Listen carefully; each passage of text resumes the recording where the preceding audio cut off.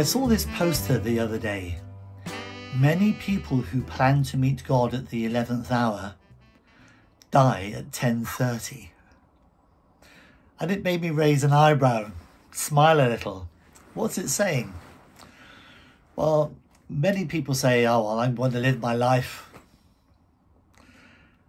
But before I die, just in case there's a God, what I'm going to do is I'm going to somehow click my fingers at the 11th hour and say, everything I've denied, I now believe in. You know, something like that. And what the poster is saying is that, well, you know, too many people who plan to do that, they die before the opportunity comes along, you know.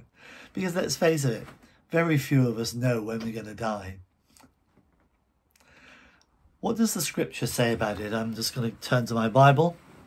If you want to read along, you may, if you have a Bible, or you want to put it into the Google. And it's Luke's Gospel, Luke chapter 16 and verse 19. So that's Luke chapter 16, verse 19, and on to the end of the chapter at verse 31. And it's about the rich man and Lazarus. Okay, now the rich man denied God. Lazarus was a poor beggar who accepted God. Here's how the story goes. There was a certain rich man who was clothed in purple, well dressed, and fine linen, and fared sumptuously every day. But there was a certain beggar named Lazarus, full of sores, who was laid at his gate, desiring to be fed with the crumbs which fell from the rich man's table. Moreover, the dogs came and licked his sores. So it was that the beggar died and was carried by the angels to Abraham's bosom. Abraham in heaven. The rich man also died and was buried. And being in torments in Hades, which is another word for hell, the rich man lifted up his eyes and saw Abraham afar off and Lazarus in his bosom. Lazarus, of course, was the beggar full of sores. Then the rich man cried and said, Father Abraham, have mercy on me, and send Lazarus, that he may dip the tip of his finger in water and cool my tongue, for I am tormented in this flame. But Abraham said, Son, remember that in your lifetime you received your good things, and likewise Lazarus evil things, but now he is comforted, and you are tormented. And here's the important bit.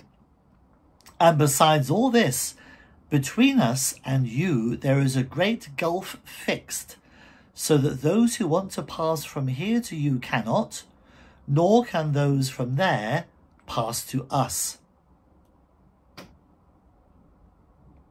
Then the rich man said, I beg you therefore, Father, that you would send him to my father's house, for I have 5 brothers, that he may testify to them, lest they also come to this place of torment. Abraham said to him, They have Moses and the prophets, let them hear them. And he said, No, Father Abraham, but if one goes to them from the dead, they will repent. But Abraham said to him, If they do not hear Moses and the prophets, neither will they be persuaded, though one rise from the dead. So what does this passage of scripture tell us? Luke's Gospel, chapter 16 and from verse 19. What it's saying is that you live your life on earth and then you die, and once you die, it's too late to accept God. Some will be in heaven. It's very simplistic, isn't it? In Abraham's bosom, Some will be in the tormenting fire of Hades or hell. And there's a gulf fixed so that nobody can pass from heaven to hell. Nobody can pass from hell to heaven.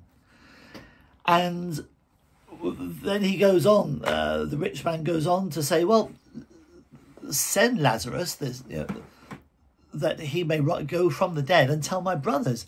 And Abraham is saying, no, people have told you the truth while you were living on earth. People have told your brothers the truth while they were living on earth. If they don't listen to Moses and the prophets, they aren't going to listen to anybody. And I suppose, taking that to this present context, I could say, my friend, if you ain't going to listen to me while you live, you aren't going to listen though somebody should rise from the dead and tell you the truth either. That's exactly what the scripture is saying. We need to make a decision for salvation. We need to make a decision to repent from our sins while we're here on earth. Because one day we breathe our last. The spirit lives on. Do you want your spirit to live on for eternity in the presence of God, which is heaven? Or do you want your spirit to live on for eternity separated from God, which is hell, the torment of hell, separated from God? Well, I made my choice when I was 36 years old. That was about 30 odd years ago, 34, 35 years ago. I heard the good news preached at a meeting of the Full Gospel Businessmen's Fellowship International. It wasn't even in a church. I realised I was a sinner. I realised I needed a saviour. I understood that God sent his only Son, Jesus Christ, free from sin, not fathered by, there's the telephone, not fathered by a man like you and I were, and therefore born into the sin of Adam, but fathered by the Holy Spirit and free from sin. And what about you? Are you able to acknowledge that you're less than perfect? That you need a saviour? That Jesus Christ, the Son of God, is the saviour of the world? And invite him into your life. If you would, I'm going to pray just a short prayer of repentance and of accepting Jesus as saviour. Because it needs to be done here on earth. Once we breathe our last, it's too late. Here's a prayer. Father God, I acknowledge that I'm a sinner, that I'm less than perfect. I repent, I turn away from living my life my own way. And I invite Jesus Christ, your Son, into my heart and into my life to be my Saviour and to be my Lord. Help me, Father, to live life your way with Jesus as my guide and my Saviour. I ask in the name of your Son, Jesus. Amen.